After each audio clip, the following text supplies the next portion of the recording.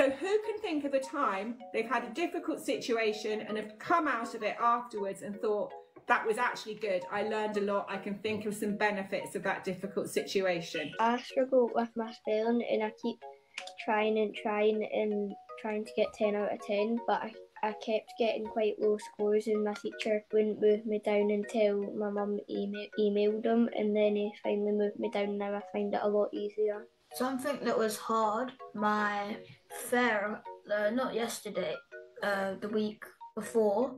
Yeah. Because in the first 2 hours I only had 5 sales, and then after that people started turning up, and then that's where I made all my money. And you found that hard, waiting for them to turn up? I had to pay all the staff that I had with me for time that they were not doing anything. Oh, Toby, it's such a business. Toby, that's really good. That's a classic business person's journey where you have to keep going and find positive even though it wasn't easy in those first 2 hours.